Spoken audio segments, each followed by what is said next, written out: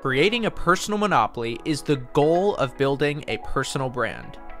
Jerry Garcia, the famous musician, said, "You want to be the only person who does what you do. You want to be known for something on the internet that is uniquely yours."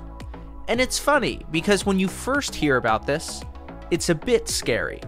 The internet is so big. How can you possibly be known for something that nobody else is known for? But at the same time, the landscape of knowledge, it's expanding like the universe. And in this vast field of different ideas, all you want is to own a tiny sliver of intellectual real estate. Here's what's important though.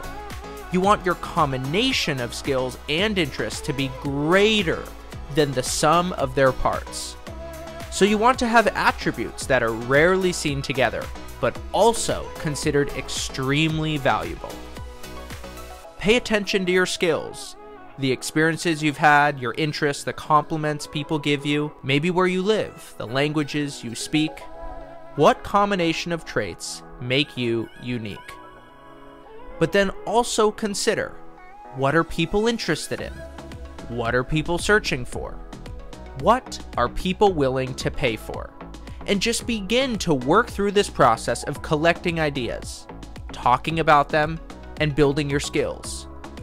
The more diverse your personal monopoly is, the better your chances of differentiating yourself.